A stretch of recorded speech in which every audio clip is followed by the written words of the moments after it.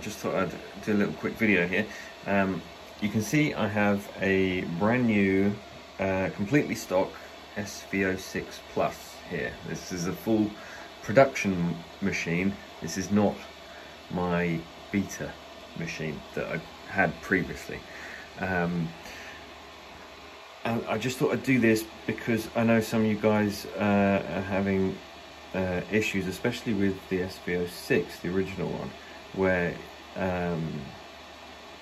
you couldn't get a clean test pattern like this to print, you know, across the entire bed. But I basically just wanted to show you what I was getting with this machine. Here's a previous one, and you know, some would be perfectly fine, whereas others were way too far off, or whereas this one just a hair's off, you know, and some just completely kind of aborted. And all I've done, I did basically one thing to this printer to go from this kind of mess to this. We'll just pull this bed forward a touch so you can see, to that. And all it was I grabbed, where is it? One of these, a trusty set square, and popped it up against the Z towers and made sure they were aligned, you know, and perfectly vertical. And this one was, but this one was not. So what that basically effectively did was twist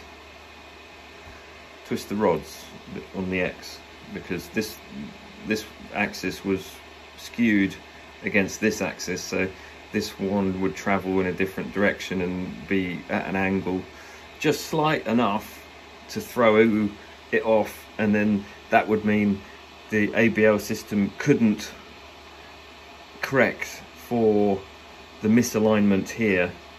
It just goes to show you it's all connected. You know, one thing's off there and it throws everything off here, so you're looking here to try and fix something, whereas the actual problem's over here or wherever, you know what I mean?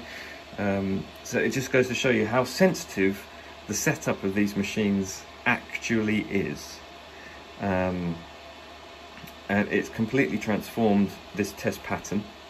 And like I said, all I did was undo the screws that hold this tower on and set it level with the set square, and same with that one, with the rail that runs here, the lower frame rail here, against this. So you make sure that angle is perfectly 90 on each side, and then use you know, a set of calipers or a measuring device to have resting on the top, and then have the probe down and measure both sides of this, the gantry here, to make sure this is perfectly the same height on both sides. You know, you can do it from about where this line is, you know, like an inch in, 2.5 centimeters in, and make sure that's square. And like I said, it went from that complete mess of a test pattern that the ABL system could not correct for, to this, which is basically perfect for all intents and purposes. There's a little bit off here and there because, you know, well, the bed, you know, as most printer beds are, they're a bit kind of wobbly and wavy here and there, but the variance is so slight that the system can cope with it and correct for it now that the axes are aligned correctly. So yes, for anybody who is having this sort of issue where they can't get the ABL system to correct for any inconsistencies in the bed, or they can't get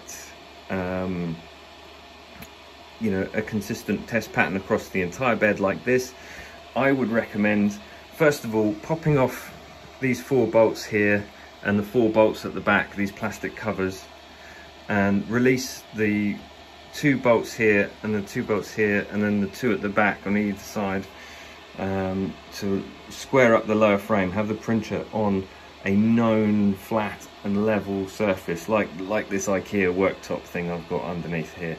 And then what that will do is it will square up the lower frame, so you know that's parallel and square.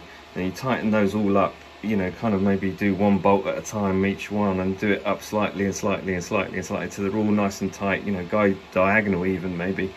And then what you want to do is get the set square, put it up against the frames, and you know, after loosening the bolts there and there, of course, you know, make sure they've slackened off, and just make sure it's all square.